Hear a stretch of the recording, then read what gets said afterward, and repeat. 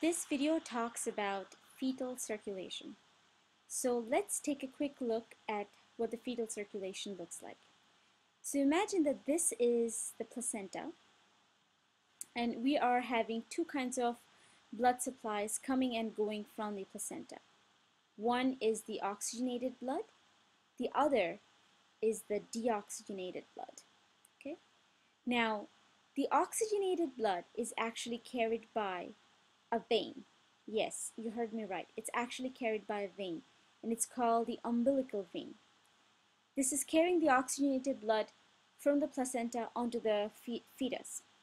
The other one is called the umbilical artery, which will take deoxygenated blood back to the placenta and onto the mother. Now we are going to follow the pathway like this. We're going to start off with the umbilical vein, go all the way to the heart, back from the heart, and back onto the umbilical vein, umbilical artery. So this should be artery. Now, the umbilical vein is later converted to ductus venosus. About 50% of the oxygenated blood from the umbilical vein ends up in the ductus venosus. So let's make it a little bit simpler. So let's say this is our umbilical vein, which is going to give off some branches here and there, finally forming the ductus venosus, which later on gives all its blood supply, about 50% of its blood supply, 50% of the blood supply that is carried by the umbilical vein onto the ductus venosus, because we lose some here and there, onto the inferior vena cava. Now, the inferior vena cava now, imagine this is the inferior vena cava, is going to come to the heart. So the inferior vena cava is going to enter the right atrium. This is not the only source of blood supply to the inferior vena cava. There is the superior vena cava, and then there is the pulmonary artery. So inferior vena cava is actually bringing oxygenated blood onto the heart, and we have our foramen ovale right here. Now, blood is dumped onto the superior vena cava from the upper part of the body, and this is going to be deoxygenated blood. Deoxygenated blood is going to enter the right atrium, follow the pathway, move on to the left side of the heart. Some deoxygenated blood is also spilled onto the ductus arteriosus. Now this is our pulmonary artery, this is our pulmonary vein, and this is our ductus arteriosus. Now the ductus arteriosus is going to spill some deoxygenated blood onto the right side of the heart. Now let's take a quick recap because this picture got a little messy. So let's go back to this picture, which summarizes pretty much everything that I said so far. So we are going to have blood coming from the oxygenated blood coming from the placenta through the umbilical vein, followed by ductus venosus, which is going to enter the inferior vena cava. This is all oxygenated blood, and which enters the right atrium. Deoxygenated blood from the superior vena cava, which is coming from the upper part of the body, is also going to enter the right atrium.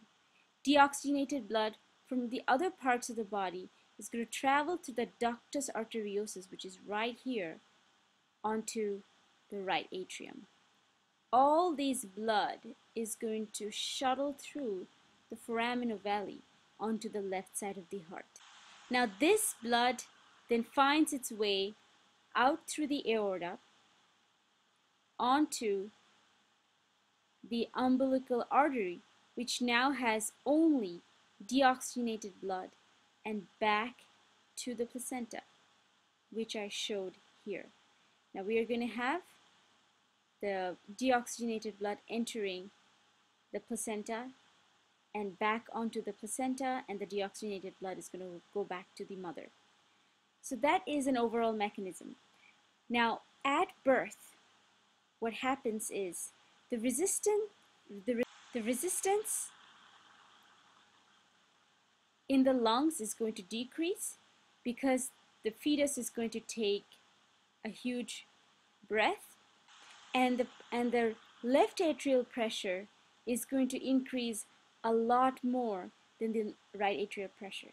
So all this pressure is going to put more pressure onto the foramen ovale, closing the foramen ovale. So that's what happens in birth. So again, at birth, the child is going to take a huge breath, so increase in breath.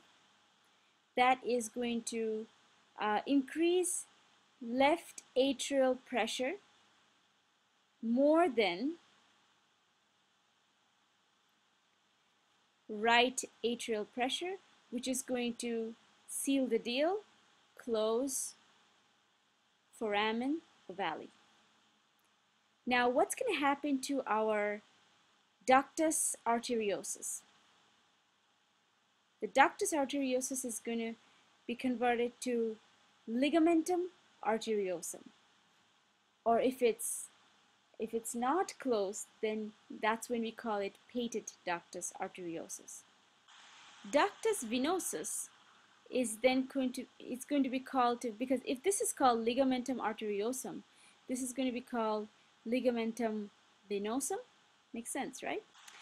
Umbilical vein is going to be called ligamentum teres hepatis. Umbilical vein is going to be called ligamentum teres hepatis, and umbilical artery is going to be called medial umbilical ligaments.